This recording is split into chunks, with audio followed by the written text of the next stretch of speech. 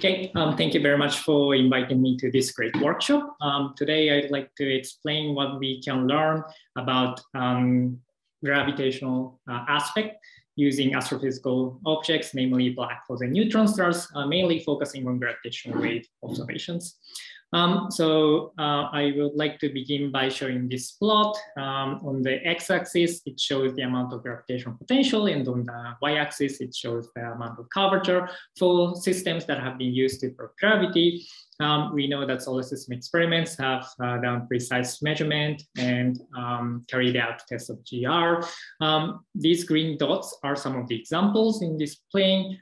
You can see that these solar system experiments lie rather on this bottom left corner, which means that by using solar system experiments, we can only probe somewhat weak field aspect of gravity, and that's because our sun is not compact enough.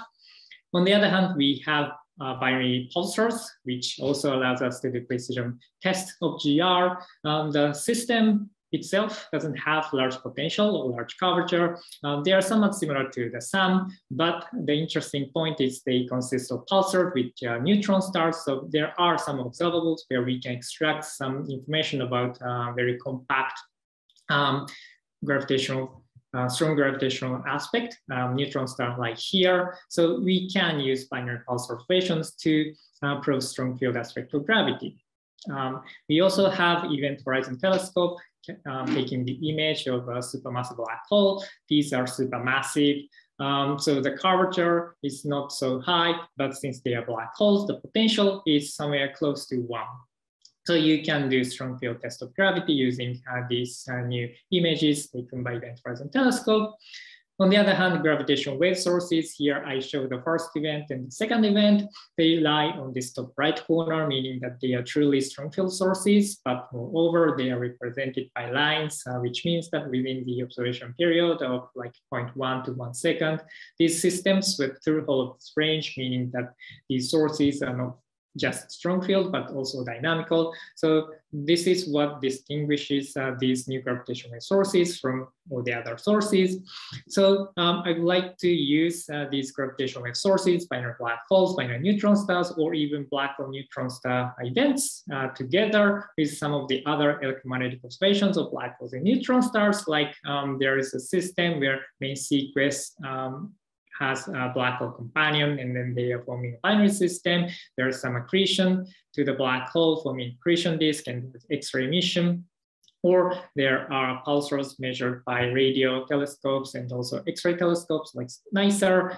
They have measured compactness of a neutron star. So I'm going to explain how we can use these black hole and neutron star observations to probe gravity. And put this into context, I would like to focus on one class of modified theory of gravity that was already introduced by LV on Friday, and that is the scalar Gauss-Bonnet gravity. The action looks like this, where the first term is the usual GR Einstein-Hilbert term, whereas the second term has the coupling between the scalar field phi and also this Gauss-Bonnet invariant G, which consists of certain combination of curvature squared. The amount of coupling between scalar field and metric is represented by coupling constant alpha.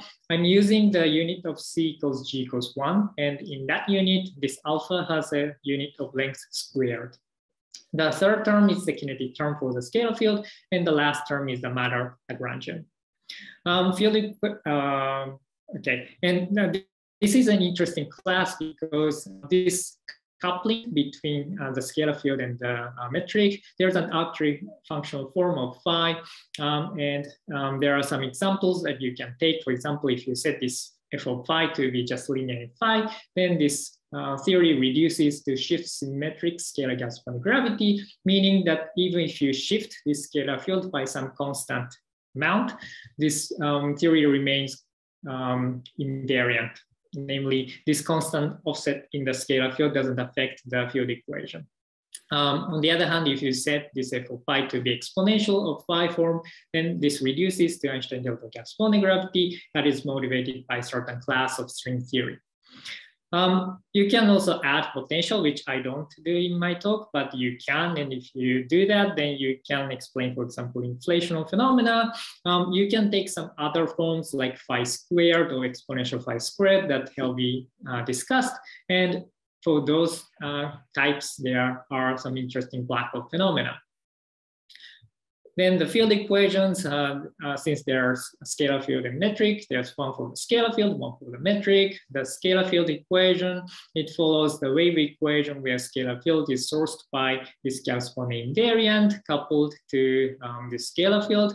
On the other hand, the Einstein equation is now modified due to two terms. The first two terms corresponds to the stress energy tensor for the scalar field, and this additional term that has some complicated expression. This one comes from this additional term in the action. Okay, so we have wave equation for the scalar field and also modified Einstein equation.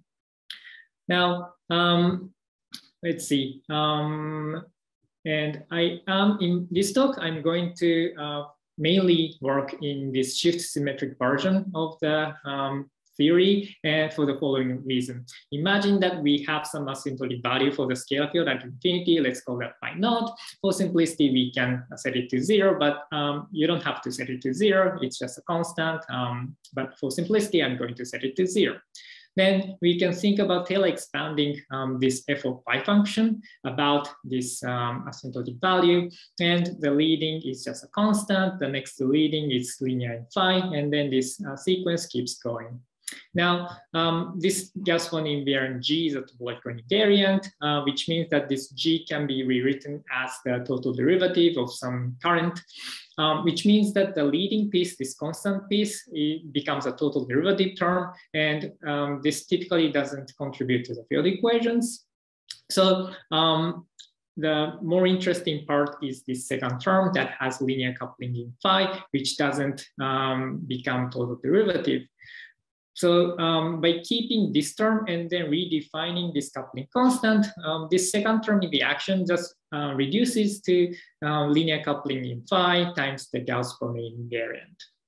Of course, there are higher order pieces that is ignored, so this is an approximation, but we are going to focus on this theory, and then we work in small coupling approximation, meaning that this alpha, the coupling constant, is much, much smaller than the mass squared of the system. We are doing this so that if, for example, we believe in string theory, then if you reduce this 10-dimensional action in string theory to 4-dimensional action, then there could be other terms like alpha squared, alpha cubic order entering, which we are ignoring. So to make sure that those higher order terms don't contribute much to our analysis, we are making this small coupling approximation. Basically, we are assuming that any corrections to GR are much smaller than the GR contribution. Of course, this is not a general approach, and we are making this approximation. If you're interested in looking at f of phi to be like phi squared, then looking at this symmetric scalar Gauss-Bonnet gravity is not valid. So this is restricting our analysis. So basically, we are focusing on what Helvey called type 1 class, where f prime of 0 is non-vanishing. If this f prime of 0 is 0, then we have to do something else. The interesting thing about this type of theory where f prime of 0 is non-vanishing is because there are some hairy black hole solutions, which allows us to have black hole scalar charges. This is somewhat different from typical scalar tensor theories. In scalar tensor theories, it's usually the case that neutron stars can have scalar charges, but black holes cannot have scalar charges due to black hole no-hair theorem. On the other hand, in the theory, it's the opposite. If you consider stars, including neutron stars, then scalar charges are highly suppressed. It's effectively 0 to the order that we are working on, whereas black holes can have non-vanishing scalar charges. All right. And my talk is somewhat complementary to Helvey's because Helvey was mainly focusing on numerical relativity simulations, which allows us to capture the phenomena during merger and also ring down. Whereas I'm going to focus on the inspire portion and also the ring down portion. Inspire portion, we can compute how the gravitational waveform gets modified from GR by using post-Newtonian calculation. Whereas for the ring down, we can use black hole perturbation technique to calculate, for example, how the quasi-normal mode frequency gets modified from GR. So these two parts are what I'm going to focus on. Plus, I'm going to explain what kind of neutrons observations we can use, how we can combine to do multi-messenger test of gravity. Okay, so I would like to split my talk into three parts. First part is just focusing on the inspire portion of the waveform for binary black holes or black hole neutron star binaries, and see how well we can test this class of theory.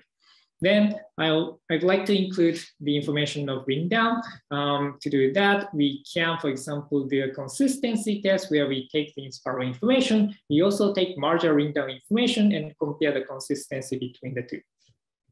And finally, if I have time, I would like to explain the multi-messenger test for neutron star observations. Okay, I'm going to begin by the inspire test. So let's imagine that there's a binary system with mass m1 and mass m2 orbiting around each other with relative velocity v.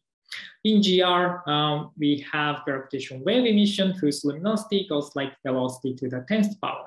On the other hand, in this class of theory, these black holes can have scalar charges. Let's call that Q1 and Q2. Then these monopole scalar charges induce scalar radiation, whose luminosity now goes as follows.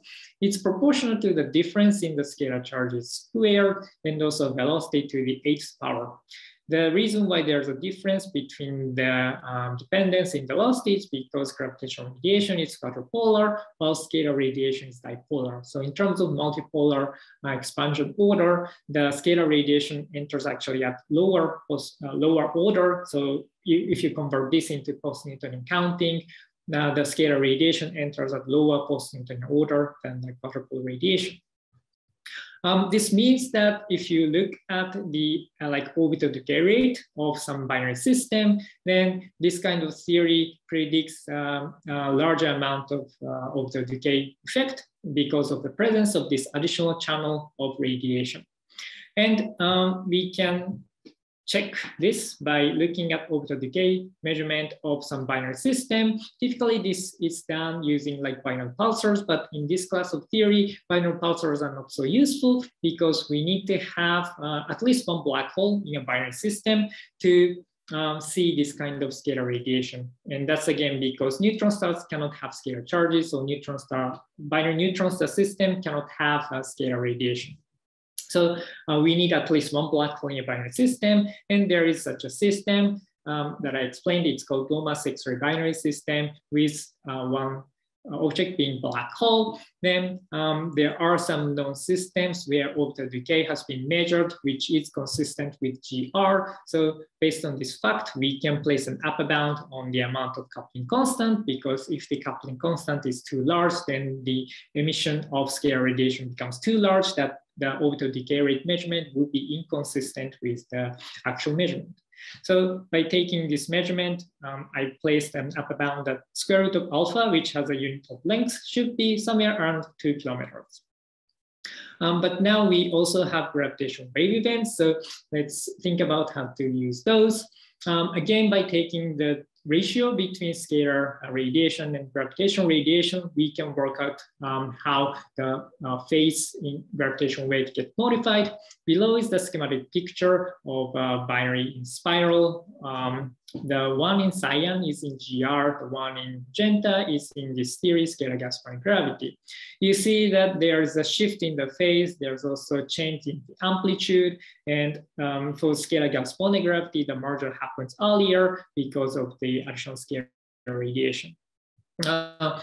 Perhaps what's most important is to capture this difference in the phase, because gravitational wave data analysis is sensitive to the change in the phase more than the change in the amplitude.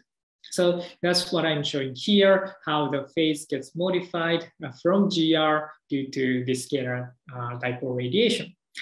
This is a rough expression. again, the correction is proportional to the difference in the scalar charges squared. And now the relative difference goes like velocity to -2 because scalar radiation went as velocity to 8. The gravitational radiation goes at velocity to the 10. So if you take the ratio, then scalar radiation is equal to V to -2 relative to GR. In terms of post-Newton counting, this we call as entering at -1 PN order. Again, scalar radiation enters at lower post-Newton order than in GR. So we can take this and then we can basically take a GR template and then modify the phase term by adding this leading post-Newton correction due to scalar radiation. Then we can compare the template against the actual events. And for binary black hole events, these people have already done the analysis. By using several binary black hole events, they obtained the probability distribution on the coupling constant. And the vertical line here shows the 90% credible upper bound. Basically what this plot is saying is that since all the observed events are consistent with GR, we can place an upper bound on the square root of alpha to be somewhere like 1.7 kilometers.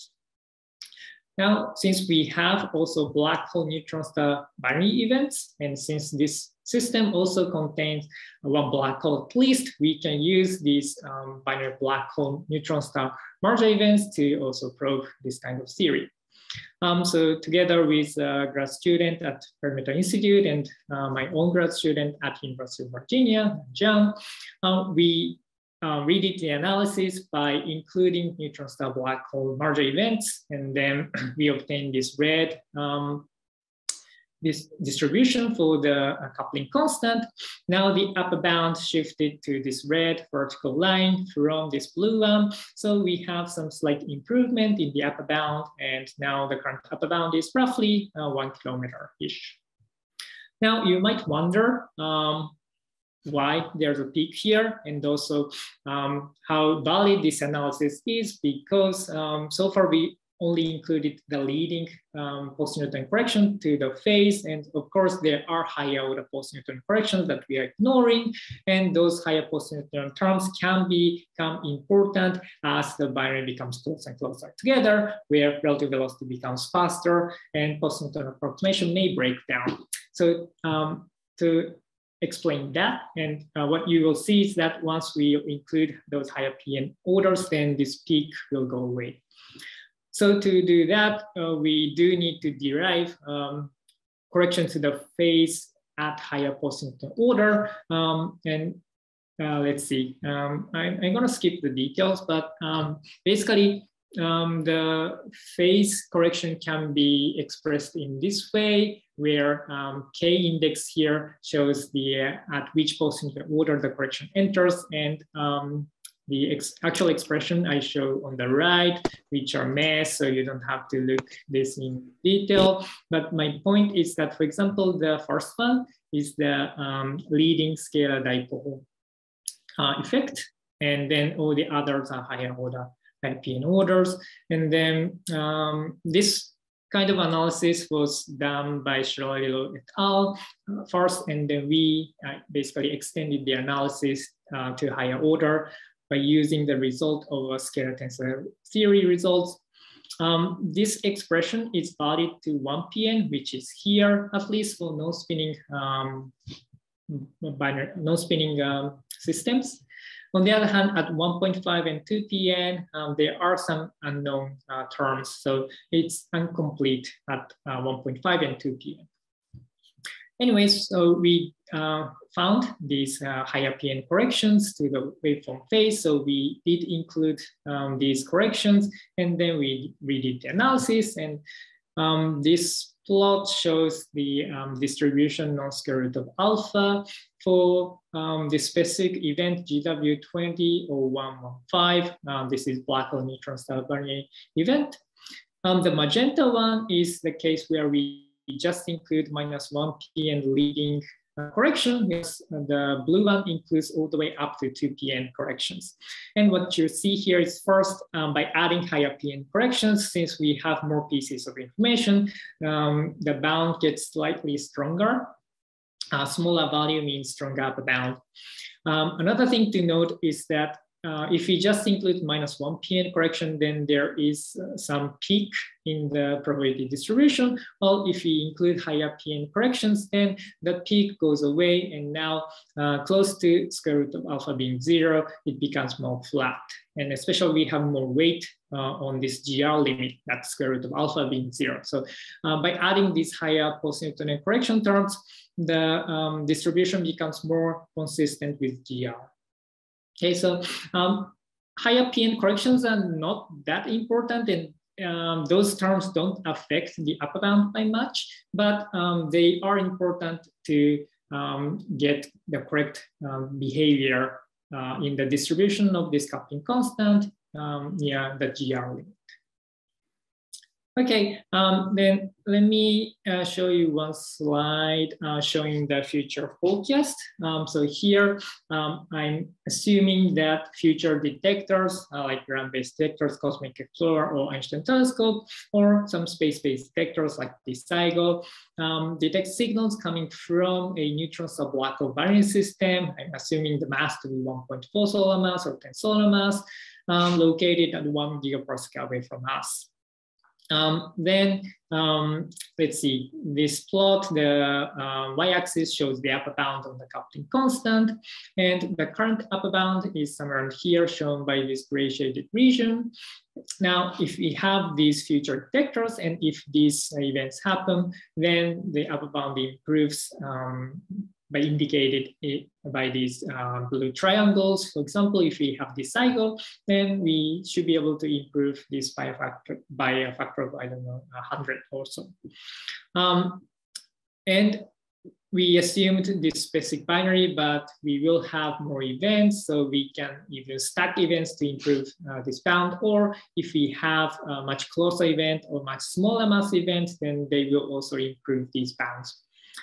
This one assumes that GR is the signal is consistent with GR, but what this plot is showing is that if the true theory is this kind of modified theory of gravity, and if the true value of square root of alpha lies somewhere between this range, below the current upper bound, but somewhere in this range, then the cycle will be able to see that effect. Okay, so that's what we can do in terms of in spiral. Now, let me move on and including the ring down correction. So now let's switch gear, and then let's think about what kind of consistency test we can do by using in-spiral portion information together with marginal ring down portion separately. And this has been done by the LIGO collaboration already. And the idea is as follows. Okay, so split the waveform into 2 stages, in-spiral and marginal ring down. Then from each of these portions, we estimate the initial masses and spins of this binary black hole system. Now, we can assume that GR is the correct theory of gravity, use the numerical relativity simulation result to infer the final mass and spin from these initial mass and spin estimate. Then we check the consistency of the final mass and spin estimate coming from spiral and marginal ring down. So this plot, the x-axis is final mass, the y-axis is final spin, and I'm going to show you the idea by using simple Fisher analysis. So if we use all of in-spiral marginal ring down, then the error ellipse on this plane, final mass and final spin, becomes something like this green one, which is pretty small. On the other hand, if we just use the in-spiral portion, then since we truncate the signal at somewhere at the end of the in-spiral, the error ellipse becomes much larger to this red one. On the other hand, if we use the marginal ring down portion, then the error ellipse now becomes this blue one. So we can check the consistency between this red one and blue one. And basically, if there's an overlap between the two, then that means the assumption that GR is correct theory is consistent with the data. This is a simple Fisher analysis just to show the for illustration purpose, but the actual contours looks like this one for GW5114 obtained by the LIGO collaboration using actual data using full Bayesian analysis.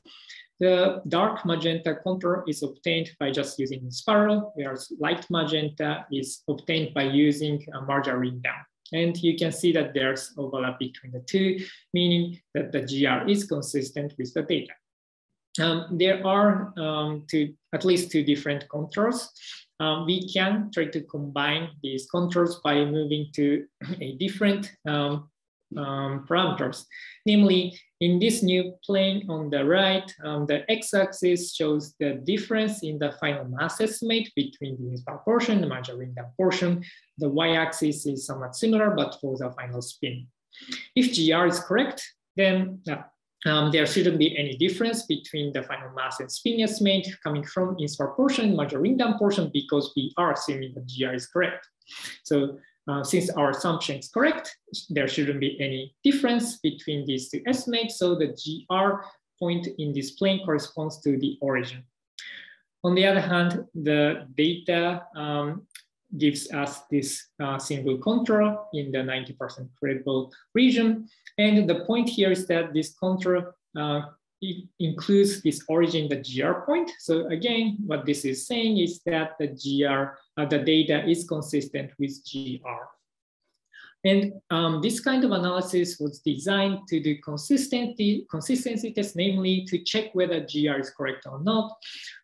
But we can go one step further and then apply this to test some specific theory of gravity and try to extract some physical information. To do that, we need to have a correction to the inspired portion, but also in the major ring down portion. And to make calculations simple, we've only included correction to the ring down portion through black hole perturbation analysis. To do this properly, we do need to include correction to the merger phase by using the result of numerical relativity. Since there are some numerical relativity simulations available in scalar gas body gravity, but we don't have many runs done yet. This part is for future work, and for now, we just include correction to the inspiral, which I've already explained, and also the ring down portion, which I'm going to explain now. So to get the correction to the ring down, especially correction to the quasi-normal mode frequency, we can use black hole perturbation technique.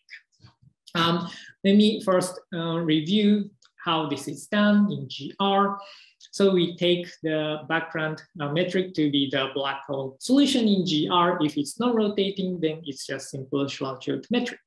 Then we take this as a background, we perturb the space-time, and we take up to linear order. We decompose the perturbed function into radial piece and spherical harmonics and time component. And then if we just focus on the radial piece, then the radial black hole perturbation equations follow either the real equation or Reggie-Wheeler equation, depending on which sector of even parity and odd parity you look at.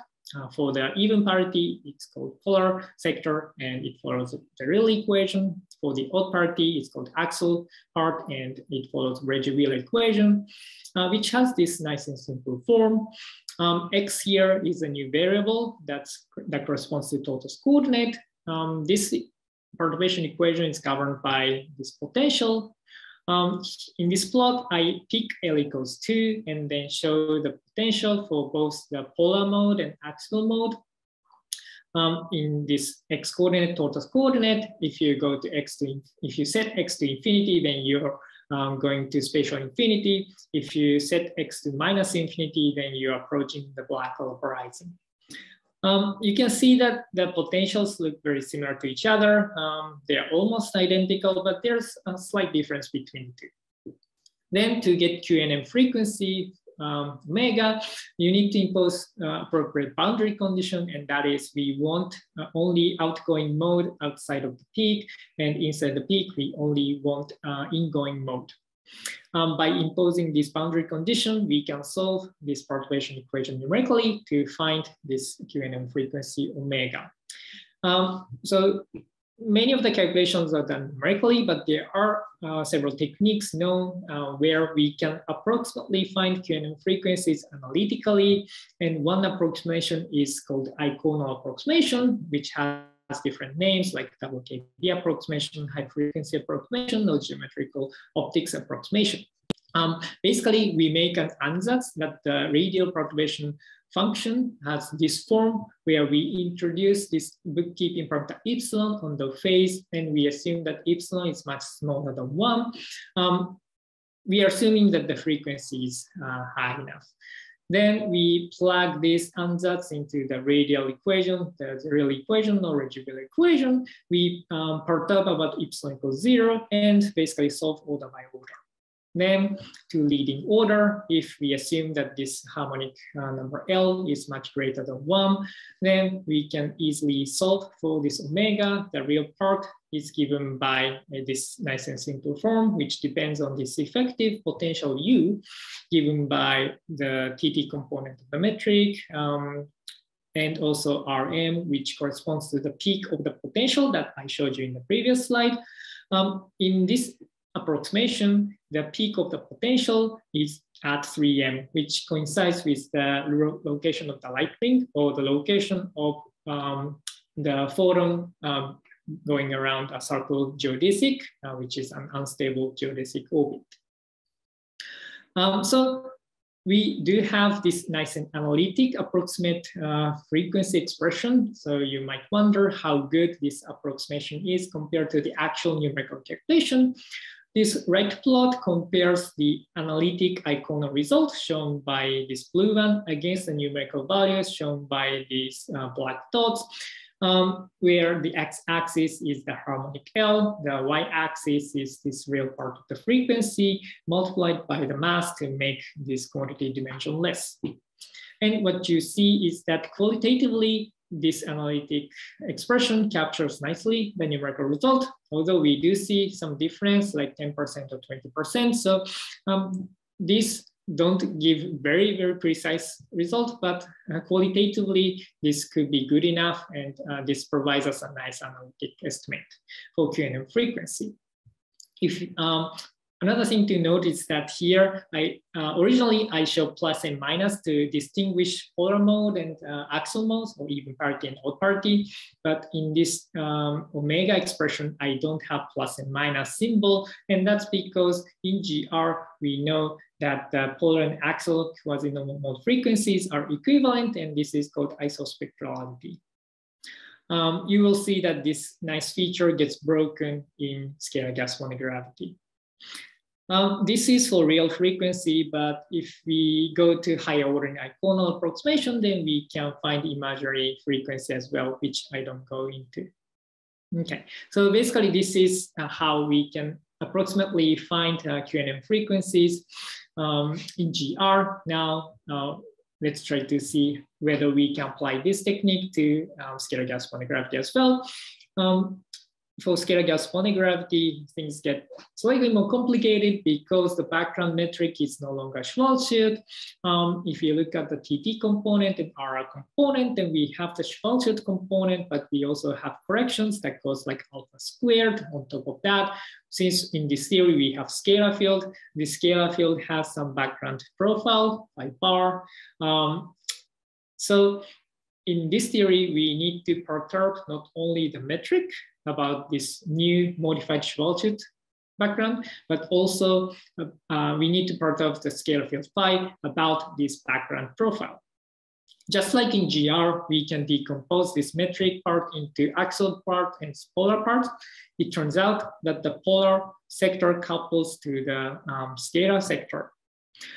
So for the axial part, since this one is decoupled, we can actually follow through similar analysis as in GR to find QNM frequencies even analytically, approximately using iconal approximation. And we can find correction to GR frequency for the axial part relatively straightforward. More interesting part is this polar sector, which is coupled to this scalar field. The schematic form of the perturbation equations looks like these, where k hat corresponds to one of the metric perturbations in the polar sector, while phi hat corresponds to the scalar perturbation. And you can see that the first equation is the one for the metric perturbation, but this one is sourced by the scalar perturbation. And the second one is the scalar perturbation equation, which is now sourced by the metric perturbation. So that's what I mean by this two perturbations being coupled to each other.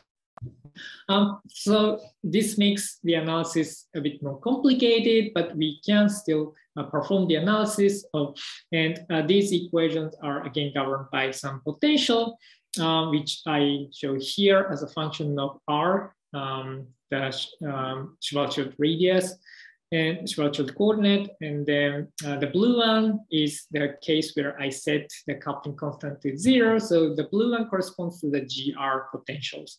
And then if I increase the potential, if I increase the coupling constant, then the peak decreases, as you see in this plot. Okay, we can still follow through the Icona analysis. And then we do get correction to the real part and imaginary part of the frequencies, like this one. And what we are seeing here is that now since there are two perturbations coupled, there are actually two independent frequency modes.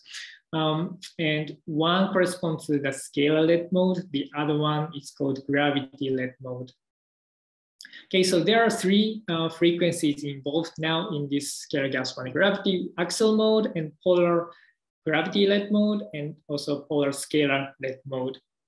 So to see how they compare with the with each other, and also how they depend on the coupling constant, in this plot, I choose specifically the exponential phi coupling, which corresponds to Einstein-Delta gas body gravity.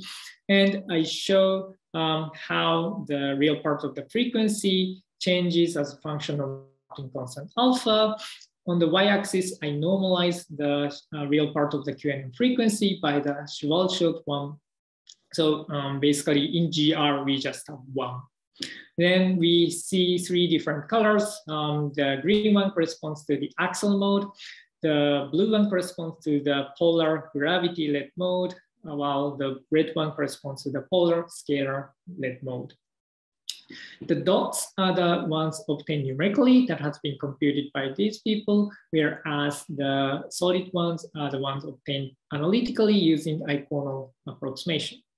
The Iconal approximation, as I said earlier, we assume that this coupling constant is much smaller than the mass squared of the black hole. So this Iconal approximation is only valid when coupling is small, which is what we are seeing here, that when alpha is small, the difference between the solid one and dots are pretty small. Whereas if I increase alpha, then the deviation becomes much larger, which is basically because of the breakdown of this approximation that we are making. And another interesting thing to note is that for fixed alpha, we see three different frequencies. Especially, we see a difference in the axial mode and also polar gravity-led mode, which signals the breakdown of the isospectrality. So there are a few different frequency modes involved in this new theory, but this is how the correction to the QNM frequency enters in the scalar gas phonography. So now that we have correction to the QNM frequency in the ring-down portion, we can use that information, and we can also use the correction to the gravitational waveform phase that I showed you earlier in the inspire portion. And we can do the analysis, and then we can do the consistency test between the final mass and final spin estimate. I skip the technical details, and I just show you the result. This plane again shows the difference in the final mass estimate between inspire and merger ring down on the x-axis. On the y-axis, I show something similar, but for the final spin. I'm assuming that in future, Cosmic Explorer and LISA both see signals coming from GW150914-like events. So this is what we call multi-band astronomy, where at first LISA sees the signal, and then maybe 4 or 5 years later, Cosmic Explorer sees the same as the signal coming from the same source. If this kind of situation is realized, And if GR is the correct theory of gravity, then this black contour is the area ellipse that we find by doing this consistency analysis. Okay, and now let's imagine that in reality it's the Einstein-Delta-Gauss-Bonnet gravity that's the correct theory, but we are assuming that GR is correct and we are using GR template to recover the information, and then we will start to see some inconsistency. For example, if we inject a signal with EGGB correction with a coupling set 2.2 kilometer, then this area ellipse now shifts down to this red one. This red one is still consistent with the GR prediction, which is here at the origin, because this red one still includes the GR point, but now you see that the central point of this area ellipse has deviated away from this GR prediction point. If I further increase this coupling constant, then now this blue area ellipse is totally off from the GR prediction. So if we see this, then this is an indication that some of the assumptions that we made is incorrect, and one assumption is that GR is correct. So maybe this signals that GR assumption is inconsistent with the data. On the other hand, if we see that our data is consistent with GR, then we can place an up bound that the square root of alpha should be smaller than 0.2 kilometer, because if the coupling constant is above this number, then we should see inconsistency signal. Right. Okay, so I will quickly try to go through the multi-messenger test. Now, let's think about what we can, how we can use neutron star observations to prove this scalar gas-Bonnet gravity.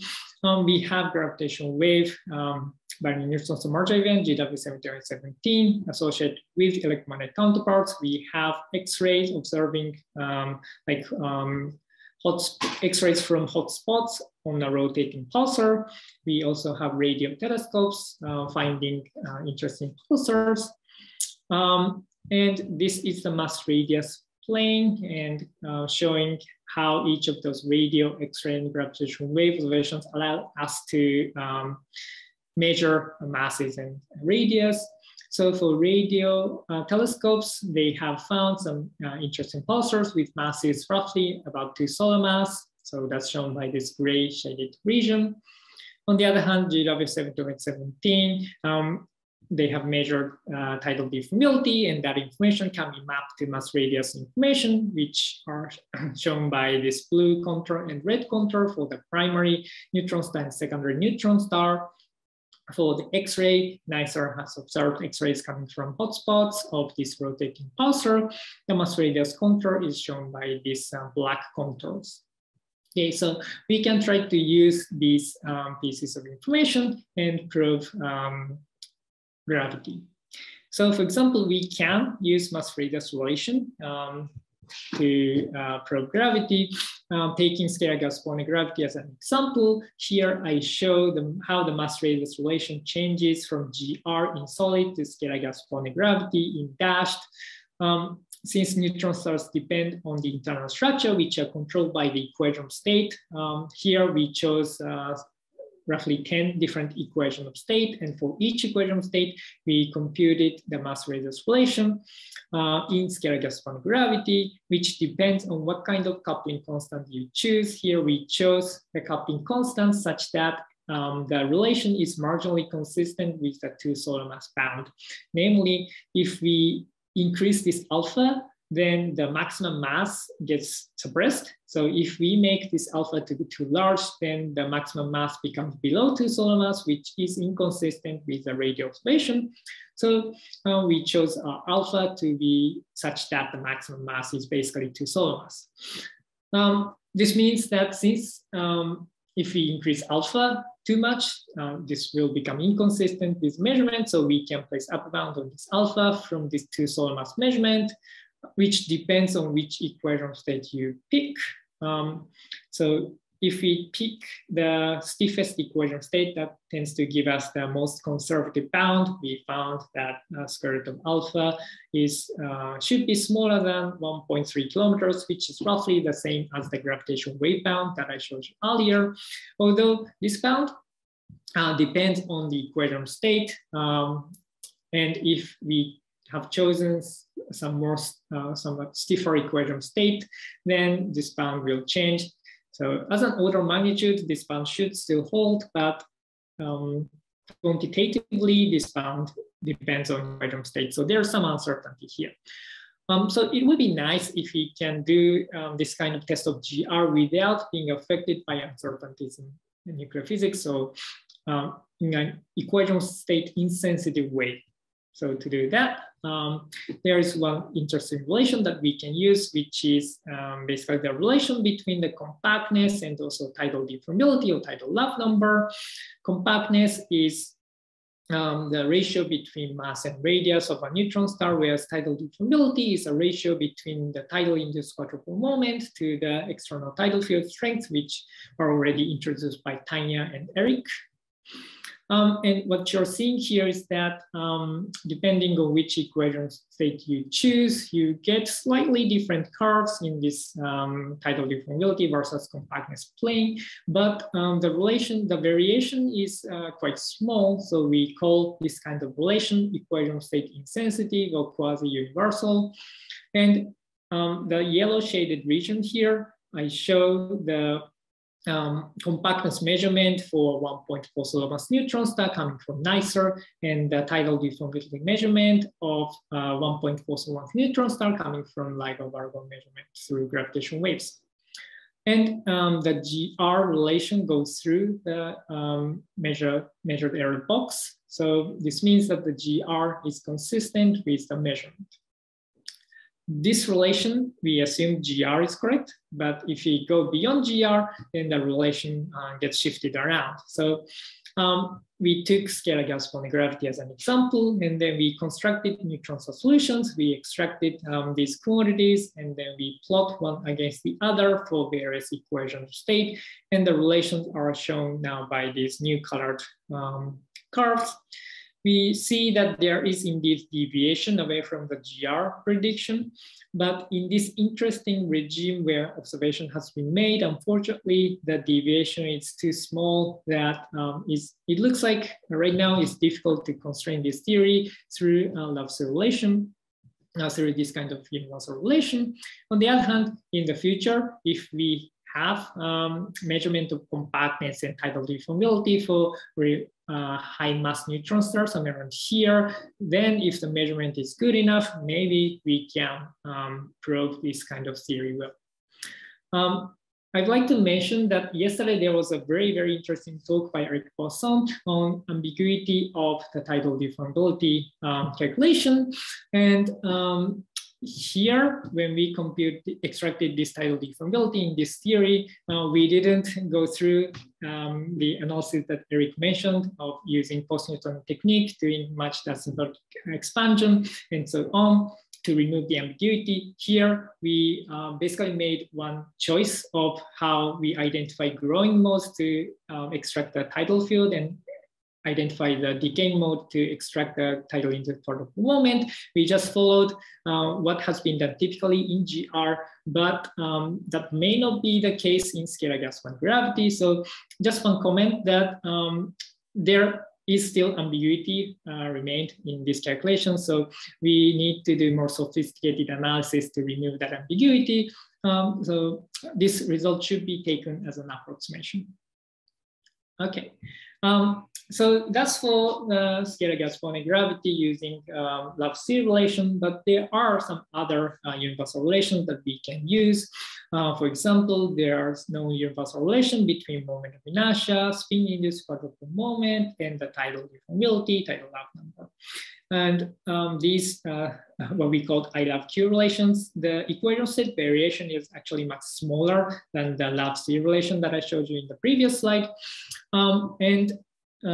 So we can, in principle, use these. Unfortunately, out of this, it's only the tidal deformability that has been measured so far. But in the future, we hope that moment of inertia of the primary pulsar inside the double pulsar binary system can be measured maybe to 10% accuracy. So far, radio people have placed upper bound on the moment of inertia of the primary pulsar, but there's no lower bound yet, so there's no actual measurement, but they're getting there. So here, what we assume is that moment of inertia can be measured to 10% accuracy in the future as gravitational wave observations allow us to measure the tidal deformability to 40%. Then, just like in the lab C case, we can plot this measurement error, and then the GR relation is here, which is equilibrium state insensitive. Then let's see, again, if we choose some different theory of gravity, we will see a deviation from GR. We haven't computed this moment of inertia in scalar gas quantigravity, but here I show a theory that's cousin to scalar gas quantigravity, which is dynamical Chern-Simons gravity, that also has has a curvature squared correction to the action, but it's a parity violating effect due to Pontryagin invariant term. Anyway, so the point here is that there is one coupling constant in this theory, and I have chosen the coupling constant such that the new relation becomes marginally consistent with this hypothetical measurement in the future. And that coupling constant is million times smaller than the bound coming from solar system experiments, meaning that if this kind of observation is realized, then we should be able to place million times stronger bounds in this kind of parity violation through multi-messenger observations of neutron stars together with the use of universal relation. Okay. I think I'm running out of time, so let me conclude. So we mainly focus on testing string-inspired gravity, namely scalar gas quantigravity using black hole and neutron stars. If we use gravitational wave observations, then we derive the strongest bound by combining binary black hole events, by black hole neutron star merger events. And then I gave some future forecasts that the bounds should improve by 1 to 2 orders of magnitude. For neutron stars, similar bound can be obtained from mass radius relations, but those are equilibrium state sensitive, and there are equilibrium state insensitive way of probing gravity through universal relations. For scalar gas quantigravity, unfortunately, it's difficult, but those kind of universal relations can be useful to probe, for example, the aspect of parity violation in gravity. Okay, I'd like to stop here, and then I'd be happy to address any questions if there are any. Thank you.